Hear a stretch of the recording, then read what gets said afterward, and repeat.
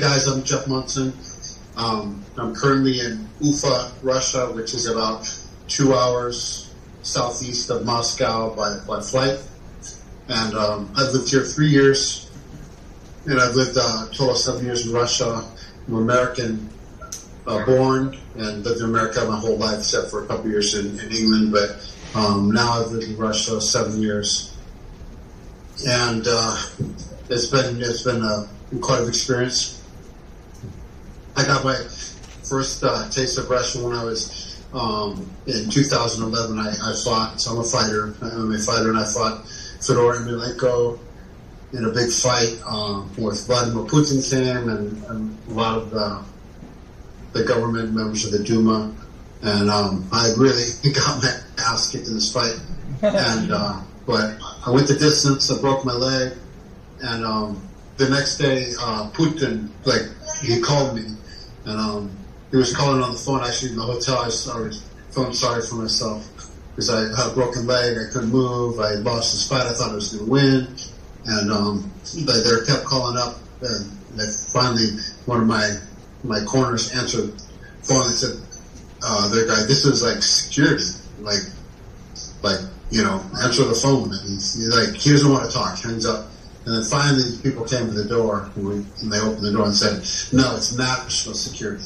Pick up the phone." So the caller was actually Mr. Putin, and told me he showed the Russian spirit, and how showed the qualities of being like a Russian soul kind of thing. And so that started this loss, which was absolutely terrible for me. It started like a chain of good events. Just kind of at the right place at the right time. And then kind of ironically in the UFC, this was a terrible time to be leaving the UFC and a good time to come to the UFC. Because I had just fought for the UFC title a few months earlier, and for the UFC title, the championship. And now, these guys are making several $1 million to be at that level, to be at the highest level of making that money. I fought for the UFC title. I took home $13,000 for fighting for the title. So that was a misfortune, but it was perfect timing for my time in Russia. And after I started doing some fights, when some fights had did some seminars, and ever since I was a kid, I had a fascination with Russia, and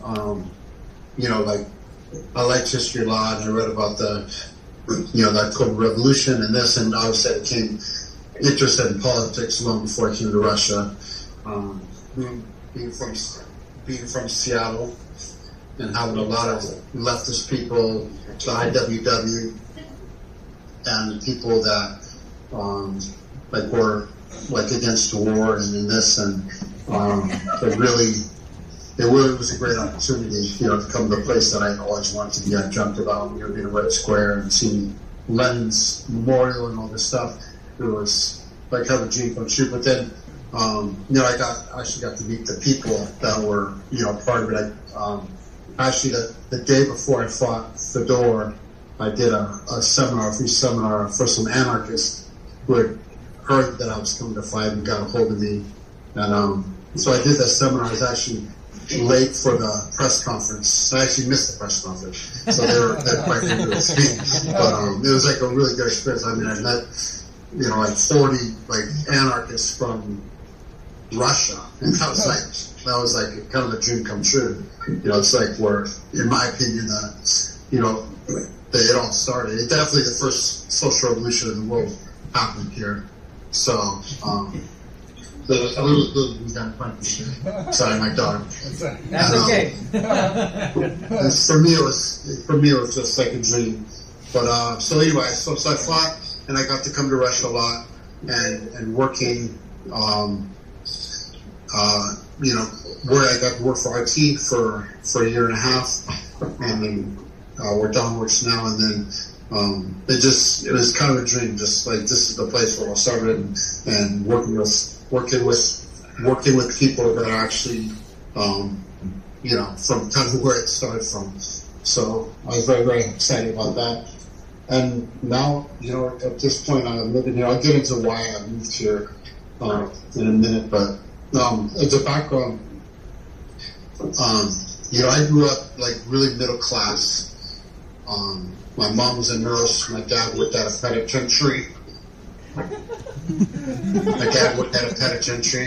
And I was like, I always had what I wanted. I never went without. And I supported America. I didn't know anything about, I liked history, but I didn't know anything about the rest of the world, like as far as the current events and stuff like that. Until my junior year of college, and we had a professor for a social psychology class, and he came in, and he was from India, and he talked about how resources that were used for individual therapy and could be used for group therapy, how it'd be cheaper, more effective. He talked about how monies that would be sent to war, all of the arm of the United States military was so big, and how people were being cut out. He talked about the Federal Reserve and how the Federal Reserve is a bank, a private bank. I never knew that stuff, but most Americans still actually don't. In a private bank that we have to pay interest on, and like money's borrowed, and it just opened my eyes to what was actually reality. And it was the first time in my life that I'd ever thought about any of this. I didn't like people being mistreated, or I was poor or something like that. I didn't like the inequality, but I didn't know what I could do about it. And I definitely didn't think the United States was a perpetrator. I thought the United States was, savior. You always saw this, the United States gives aid to Guam or Guatemala or Somalia or something like this. But I didn't realize all the strings attached to it and stuff like that. So it was an eye-opener anyway, this experience. And so I started, this is before the internet, so I started, checking out books on communism, about, more about the revolution and the October Revolution in Russia and different movements around the world. It became interesting, consuming, really. And so I was like, I was a psychology major, and I almost, wanted to change to political science, but at that point, it was going to be 2 more years of school. I didn't have the money for it.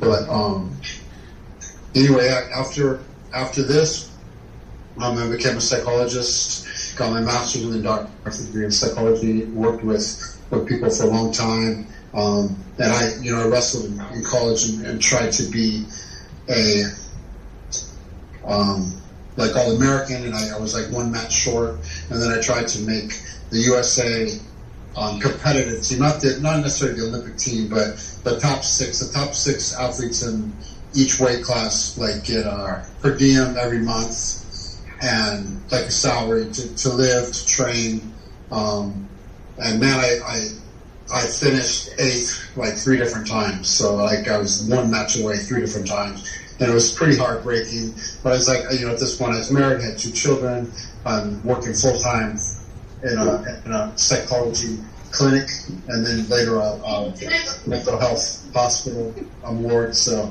there was just no time to dedicate myself. I was after work, after coming home, eat dinner, spend time with the kids, I would go to the gym and meet up with some high school guys, wrestlers or something like this. And when I go, I compete, try to make the team at the U.S. Championship every year. It was like, I did well, but not well enough. And then, MMA, we had some MMA champions from my area in Seattle, which was just by luck. I trained with them, and then I went to Abu Dhabi, where the World Championship of Jiu-Jitsu is held every year. And that's first time I'd ever been on the U.S. before, and I just came out of nowhere and won this championship, this World Championship. And then my whole life changed. And I had to decide to, whether to continue to be a psychologist or use this opportunity to be, fight jiu-jitsu and do MMA fights. And I'd already done a bunch of MMA fights, which I was successful at in Seattle. So I thought, I can always be a psychologist. I'm young, I'm 28 years old. I can always go back to be a psychologist, but I can't go back to be, sports. So I ended up moving to Florida took my wife and kids with me, and became a fighter. And then that just, my whole, that changed the course of my life. So before this one fight, or this one tournament. And after that, so that, I talk about my experience in college, which got me studying about and learning about like socialism, anarchism, especially. At this point, I consider myself an anarchist. I was going to IWW meetings in Seattle, meeting up with a bunch of leftist people in like Olympia and Seattle in this area, and become involved in political movements, protesting the war in Iraq and this. And at one point, I didn't know, in Florida there was definitely an eye opener, because it was very poor in some areas, but very affluent in other areas, and it was very, the affluent areas were very, very right wing, extremist right wing. I remember during the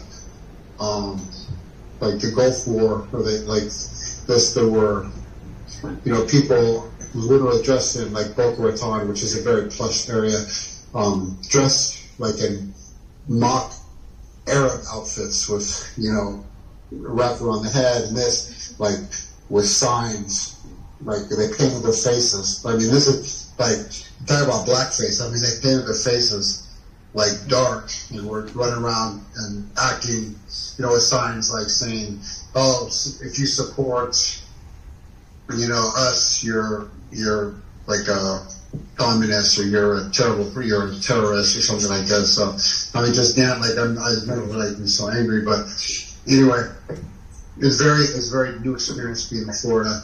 And during this time, I joined, ironically, it's called American Top Team, which I'm still part of, but it was all Brazilians. In fact, I was only out of probably 25 guys, there was only two Americans, all the rest were Brazilians.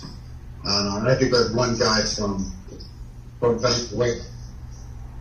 So, anyway, yeah, so I was fighting, and my other experience, my other like life experience that as far as social, like becoming more involved with socialism is I went to Rio for a fight, and so I'm fighting in Rio, and actually fighting in Rio de Janeiro is illegal, so it was like a 2-hour drive from Rio, in kind of the mountains. It would be like the most beautiful country, beautiful scenery I've ever seen in my life. It's warm, it's beautiful, there's trees, it's the ocean wind, it's just good, it's not polluted. So I went into this fight, I won the fight, I felt good about myself, and we drove back that night. And I was staying like in a probably 4-star hotel. There's like a buffet, 24-hour buffet. So I had one day, this last night before I have to leave back to Miami the next day.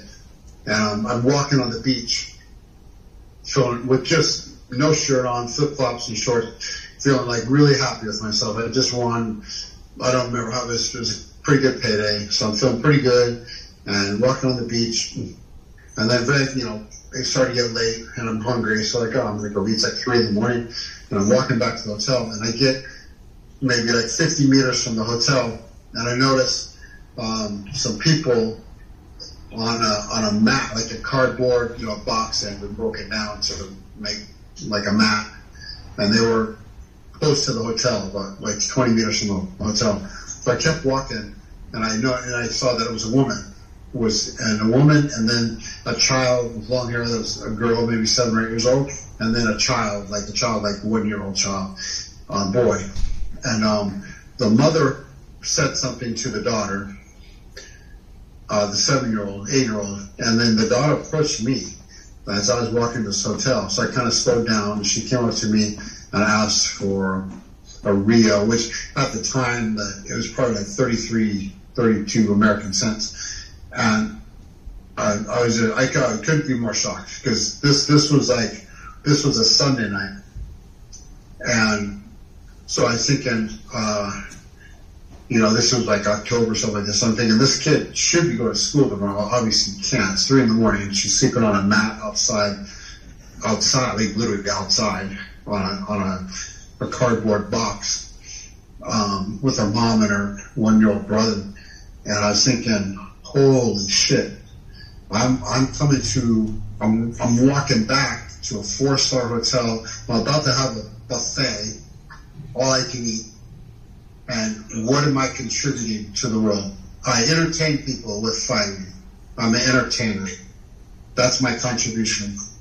And I'm getting big money. I mean, probably more money than, probably this lady's ever seen in her life or ever would see. And I'm getting one for one 15-minute fight. And I just went to the hotel room and cried. I cried for a long time. And I just thought, like, what does this world come to? And but I'm a part of it. It's not just this world is so awful and terrible and so unfair. It's like I'm part of this. I'm contributed. And baby, I'm doing the interview, so you're gonna have to wait. Okay, you gotta wait. You gotta be patient. You gotta give me a few minutes. Okay. Sorry. And I thought I'm part of this system, and I have to do something about it. And when I came to Russia, and I fought Fedor, and then just everything happened. Like, I don't know if it could have happened, like, being written in a better script for me for losing a fight. I thought, oh my God, I lost this fight, but it actually opened up my whole life in Russia, because I didn't give up. I fought Punkom, and then after the fight, Fedor, who's like a god here, literally, for a long time after I fought Fedor for a year, people were like, not like, oh, you're Jeff Monson, you're the guy who fought Fedor. You're the guy who actually met him and fought here. Wow, you're that guy. That's how big of an icon he is. So, anyway, he came into my dressing. He's a nice guy.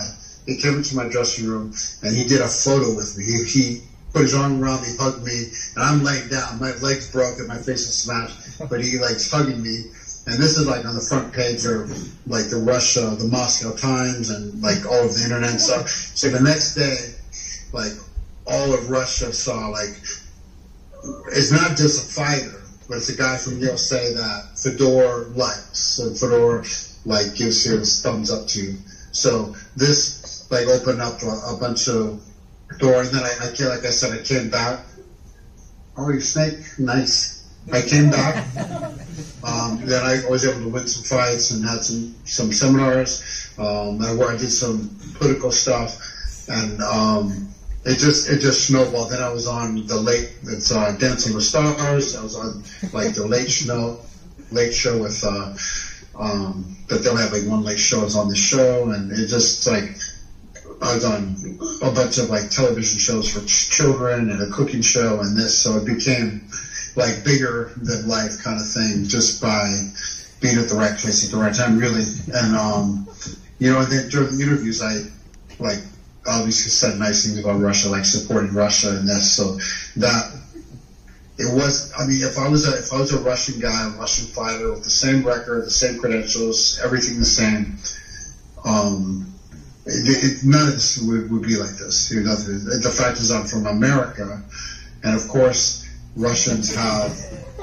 a complex, kind of inferiority complex, because they think everybody is against them and doesn't appreciate them, and especially now with this Ukraine conflict, that's tripled. But if an American came from America, lived in America, and had all the success and joys of being an American, liked living in America, came to Russia and says, I like Russia, I like the Russian people, and I support the people here, and I like coming here and all this. That's what it was, more than being a fighter. It was someone, and then being on all the shows and stuff. So I became quite famous. But really was just a bunch of for. It was one of those things where I look at someone I make fun of on TV that's they're just like a Kardashian. They're famous for being famous, but it's they never did anything like that. And it's I did things, but not to this level to being like this. So like I said, if I was just a regular fighter or something like that from Russia, it wouldn't have happened like this. So it's given me a dream, really, because it gave me the opportunities to do things I normally wouldn't be able to do, that I couldn't do in the United States. So back in the United States, this is during the United States occupation and whatever, Afghanistan, Iraq, and after the war, the war went on for years and years. And me and some of my leftist friends went to downtown Olympia, the state capital. We protested. Some of them got arrested. Because the reason why Olympia is so important is that this is it's a port, it's Olympia port, and this is where it's pretty close. It's maybe like 30 minutes from Fort Lewis, the military base there, the Army base, and maybe an hour and some from McCord Air Force Base, and it's also close to a bunch of smaller military installations. So when they want to send soldiers, tanks, weapons, cannons, all this stuff to Iraq, Afghanistan, or anywhere in the world, from these bases, it goes through Olympia. And so it's really crazy because in the middle of the day, like the police will come through, the army people will come through, they'll put up like flashing lights, and the city just shuts down. The main streets just shut down or blocked, and here come, thousands of, soldiers, here come a bunch of tanks, here come a bunch of like equipment for, it takes anywhere from an hour and a half to longer, 2 hours, 3 hours, get all this stuff through, get to the port. And so at one of these we had heard that they were coming because we got a call that they were like on the down I-5 corridor, that there was a bunch of military equipment, so we suspected they were coming to the port. So we went and blockaded the entrance to the port, like hand in hand, holding. And they just went and read something like said, hey, if you resist, we're gonna arrest you. Either no comment or whatever, and they just picked off each person at the end, until it was me and one other young guy holding hands. And the guy came up to me, he goes, look, Jeff, I know who you are, but we're going to arrest you. And I said, I'm not going to let you take me.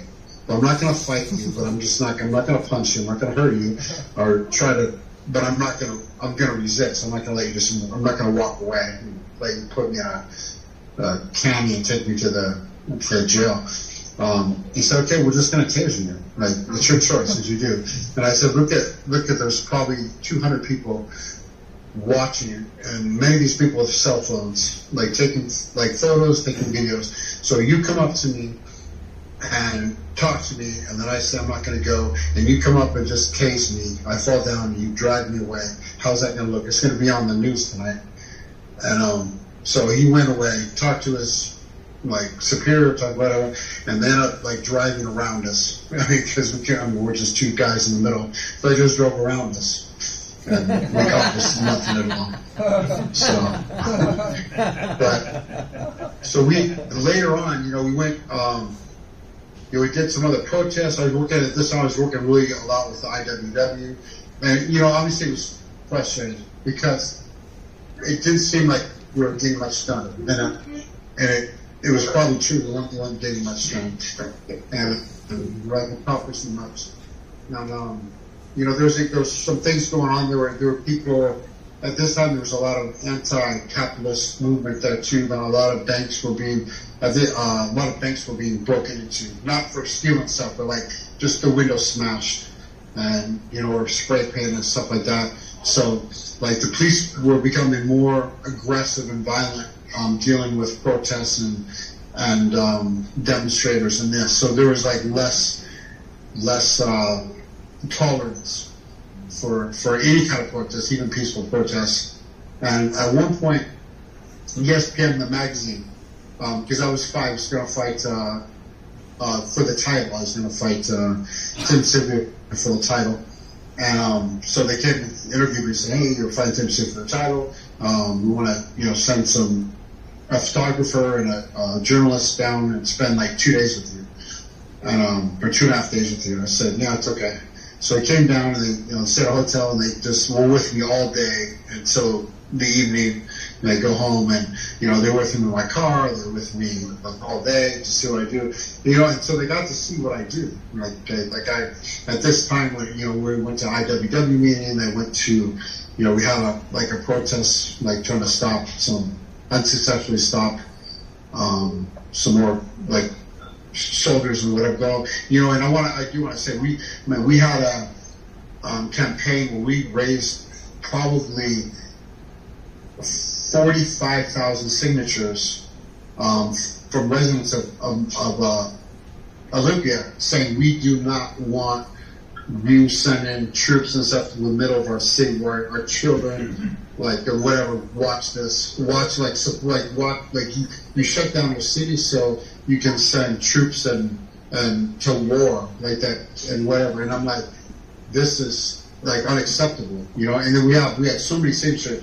They didn't even look at it. It wasn't even acknowledged. We didn't even get a response. Not even okay, we took your signatures into account, but we're still going to continue, or we're still going to do our part. And they just didn't acknowledge. I think they just whatever, they just tossed it in the garbage or whatever. But anyway, we got no response. So this didn't sit very well with a bunch of us. So anyway, when ESPN came down, we had planned to go to the state capitol and do a protest. And the protest was going to be when the legislators came out of were adjourned from their meeting. It would be about 4 o'clock on this Thursday afternoon, and this was November, so it got dark, maybe 4:30. So my plan was to meet my friend. We're going to spray paint the Capitol building. And so we bought the spray paint. We got everything. We didn't wear masks. We didn't wear disguises. We didn't do nothing. We just went down there. And on our way down there, my friend, it was just me and my friend. At this point, only two of us. And my friend got actually arrested on the way for an outstanding warrant, and I can't remember for what. But I'm not sure if it had to do with demonstrations or what. But he got picked off, and so I have this photographer, this journalist with me, and I tell them, I go, look, I'm still going to do it, but there's a good chance I'm going to get arrested for spray painting because I'm doing it in not broad daylight, but I'm doing it. I'm not doing it at night. I'm not doing it, secret. I mean, people are walking out of the Capitol building. And they said, no, we'll go with you. And I said, okay, but it's your risk. I can't be responsible. And I said, oh, okay, we'll go. So I went there, and it was about, 4:45, something like this. And they were going to come out at 5. So I spray painted no war. I painted the anarchy side. I painted the peace side. I say no poverty. But I did big red letters, big on the state capitol, and then I left. And so noticed that nobody, people saw me, but they also saw the photographer and the journalist with me, filming me do it. So I think they saved me at the time because these people that watched this were no, it's just some kind of. They're doing this for some show or something.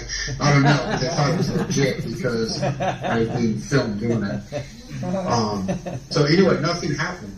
Nothing I didn't call. They didn't get arrested. Nothing. I just drove home. Anyway, they printed the story in January. It was 3 months later. They printed the story, and the day I was actually in North Carolina, and the day after the story came out, I saw the front of Yahoo News on my phone. It said $50,000 warrant for Jeff Monson, blah blah blah. And I read on oh my gosh. So my wife was at home with my 2 kids, and this was a Friday, and I wasn't going to be coming home till Monday, and the police came to the house. They had 10 or 15 people, the same SWAT team, had around the house, from the windows, in the woods. knocking on the door with Kevin with like guns and stuff. And my wife's like shocked, like, oh my gosh, so she called me and said, Jeff, there's a SWAT team here, like, looking for your stuff. So actually, I talked to the captain. I said, look, I'm not coming home, so I'm coming home on Monday. I'm not running away from you. I didn't do this in, like, disguise to begin with. I knew at some point there would be some consequences, so I'll be home on Monday. Just don't come back to my house. Please don't scare my kids. Don't scare my wife. I'm coming back Monday on a flight. I didn't tell them where it was, because I wanted to be them waiting at the airport, but I said I'll be back Monday, I promise, and I'll turn myself in. So they made a deal. So they upheld the deal, but unfortunately, I got arrested because of this warrant. It was like nationwide. I ended up getting arrested in North Carolina, and I spent 5 days in jail. Like the Americans.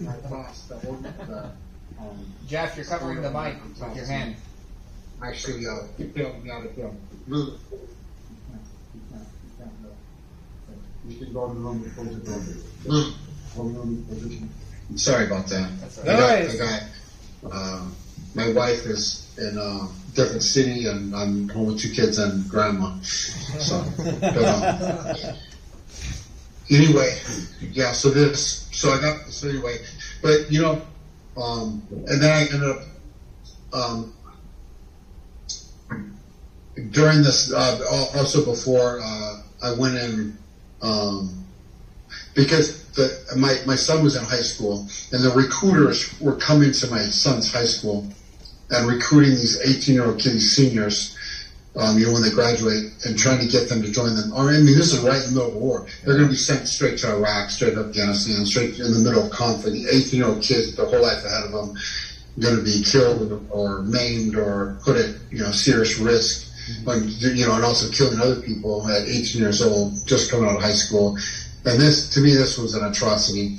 And I went and talked to one of the recruiters at the recruiting center, and he basically dismissed me. He's like, get the hell out of here. Like, who are you? Like, this is the U.S. Army. He's like, who are you to, whatever. So I come out, and this time I didn't come back overnight, but I just smashed this place. I broke in,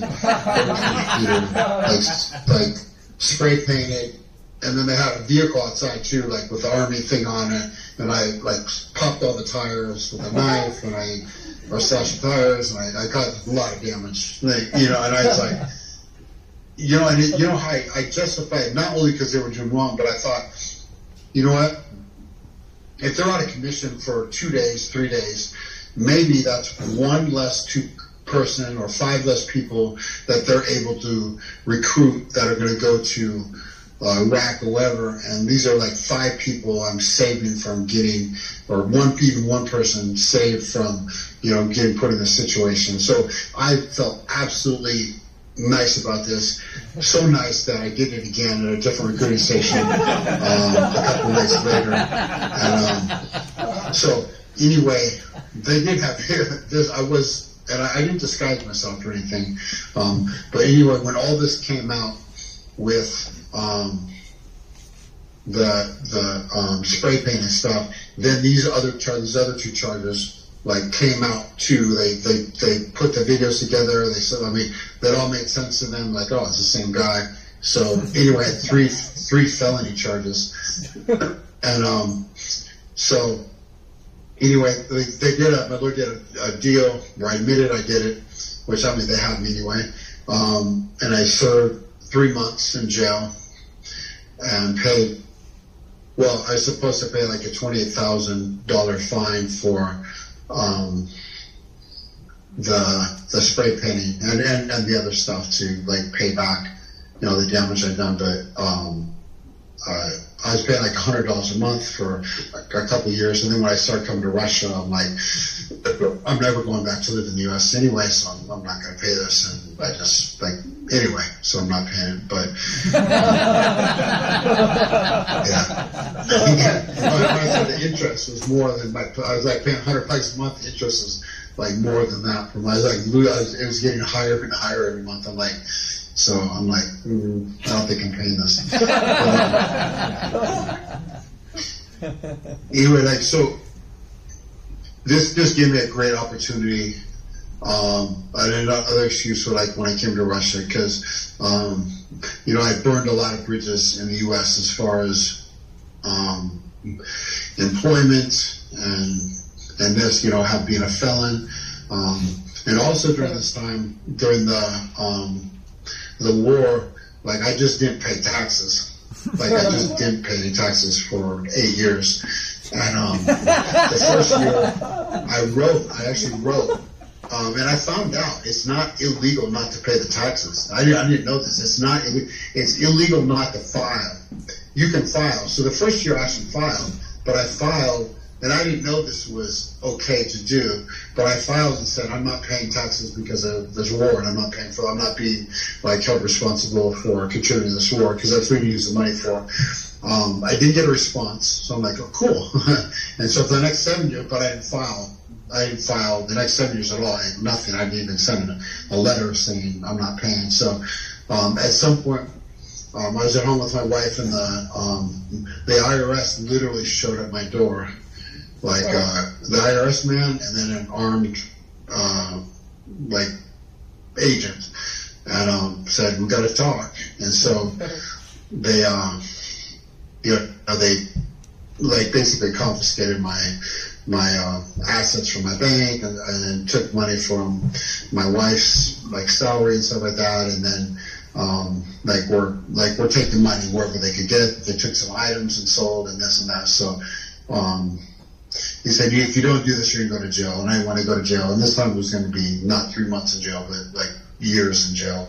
And I thought it's not worth like losing my, you know, time away from like living. So anyway, this happened. So at this point when I was in Russia, like going to Russia, I thought, man, why can't maybe I can live in Russia? You know, why not just live in?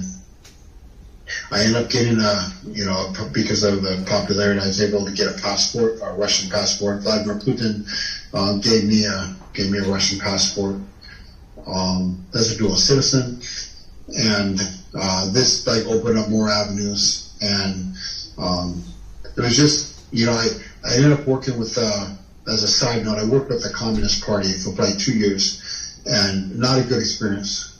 It was, like I said, it was my dream. I had a fascination with Russia when I was younger. I liked history. I liked, you know, read about the October Revolution and this.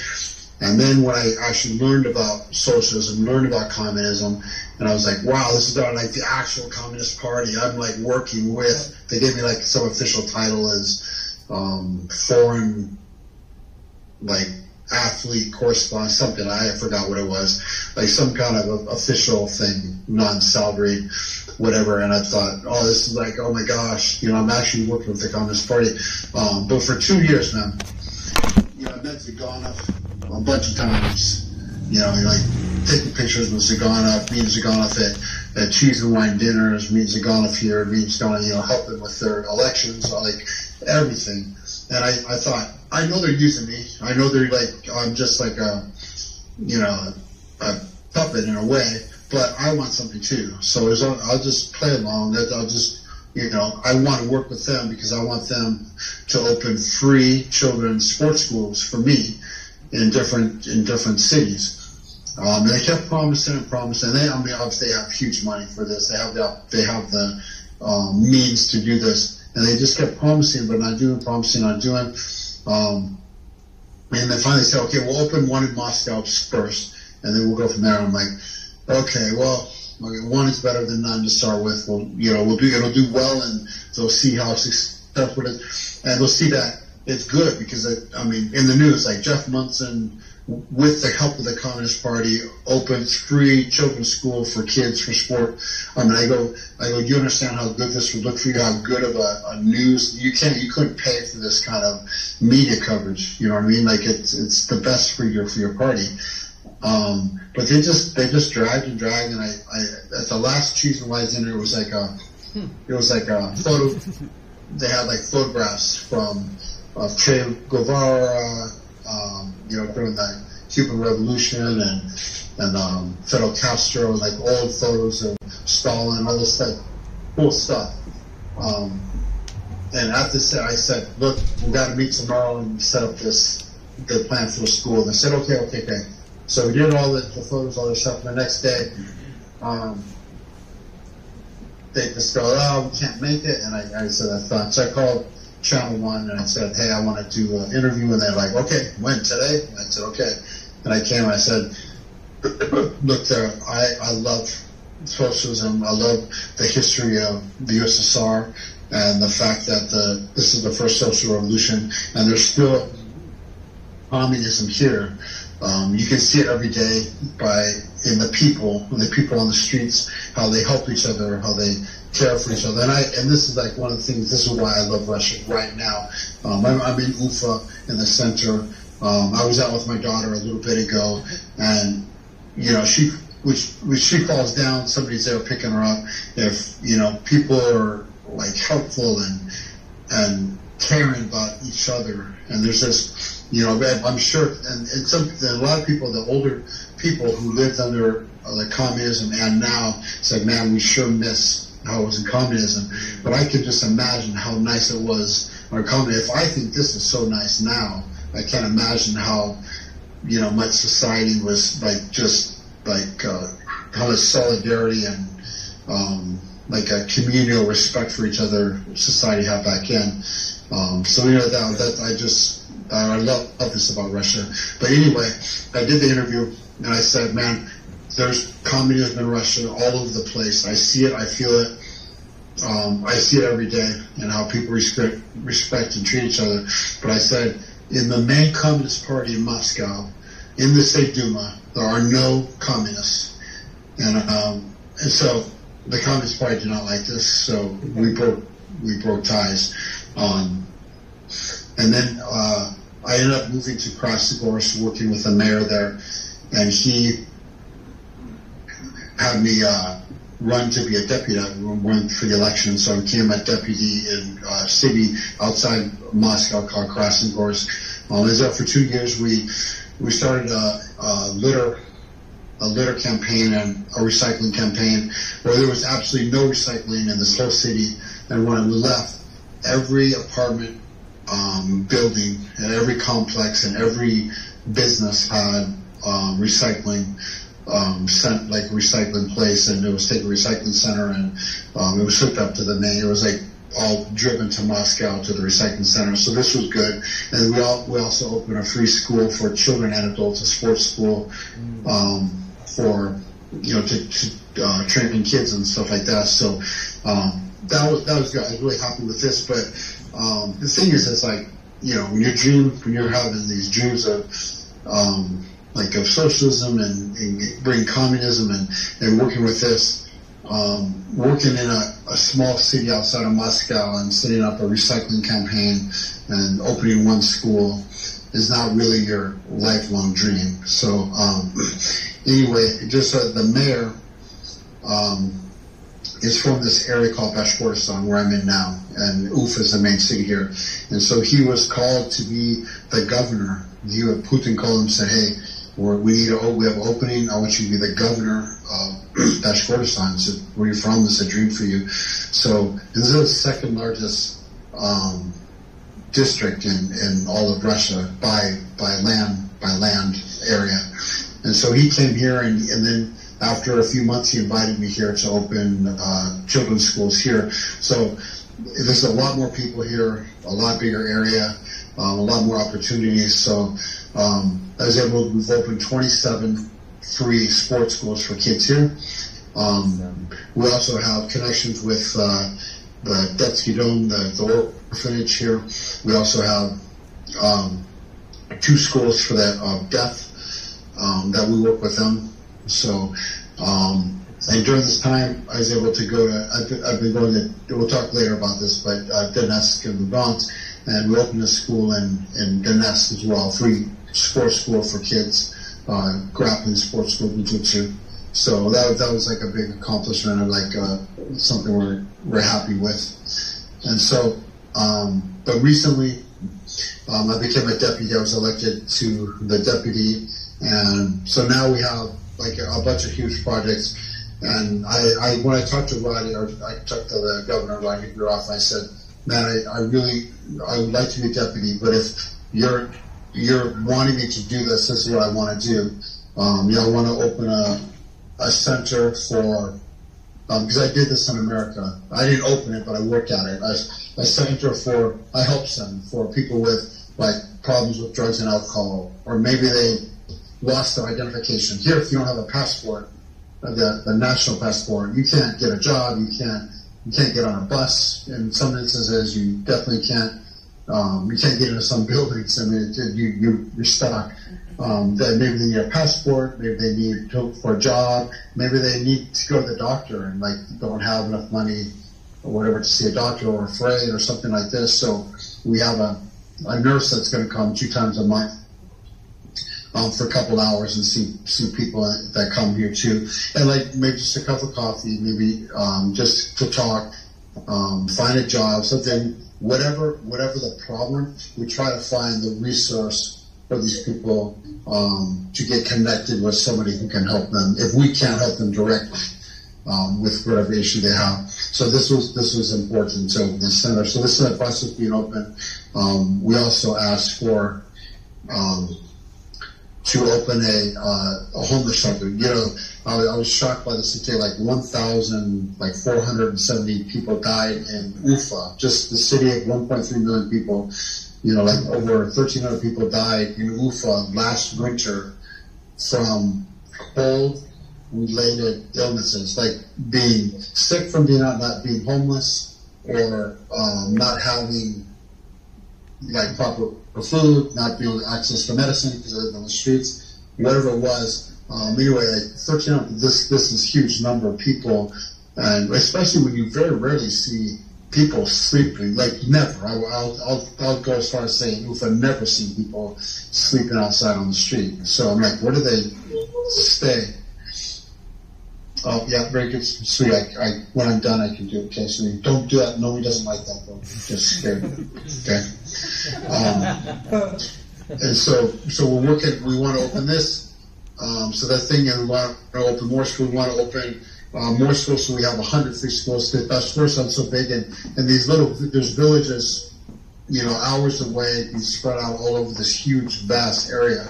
They don't have any sports at all.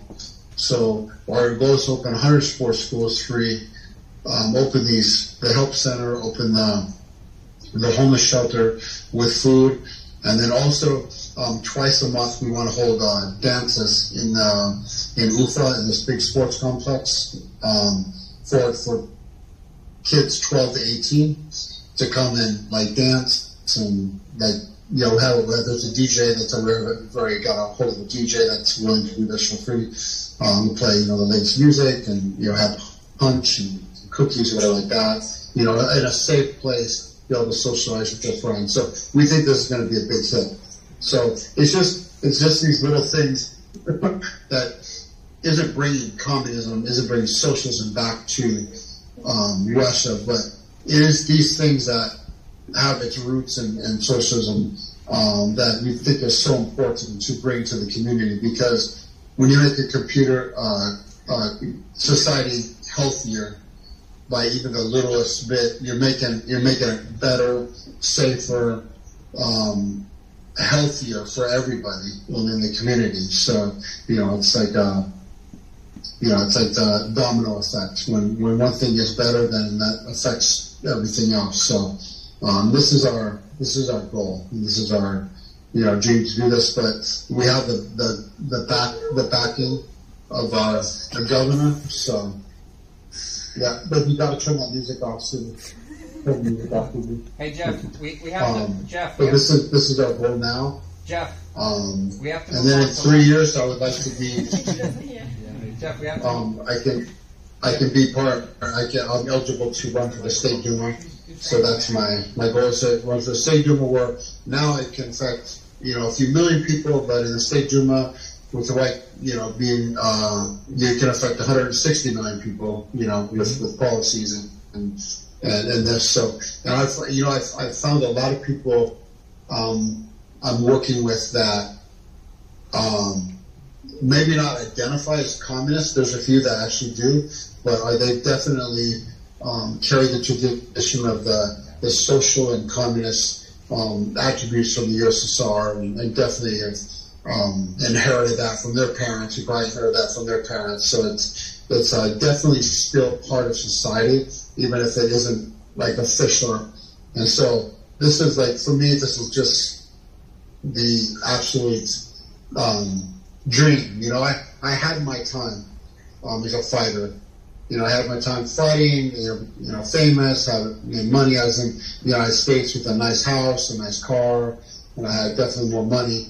And now I have, you know, I don't have a car, I don't own a house or anything like that. I have definitely less money, but I'm much, much happier because I have the opportunity to help other people. Now, you know, a lot of people have helped me. I could have asked for a better life as far as being able to travel, meet different people, see different situations, see different cultures, meet people who are wanting to help other people and giving me inspiration. So, like, given all of this, given the fact I'm in Russia and I was given citizenship here, I was able to have the opportunity to live here and make a life here. I think I just have an obligation at this point to help other people and to like bring my own political ideals as much as I can to Russia, to the city I live in, to my community. Hey, Jeff, so this is like. Can you hear me? Yeah. Sorry, we've got to move to lunch now, but I really appreciate you giving us the time to talk and everything. It was really interesting. Let's yeah!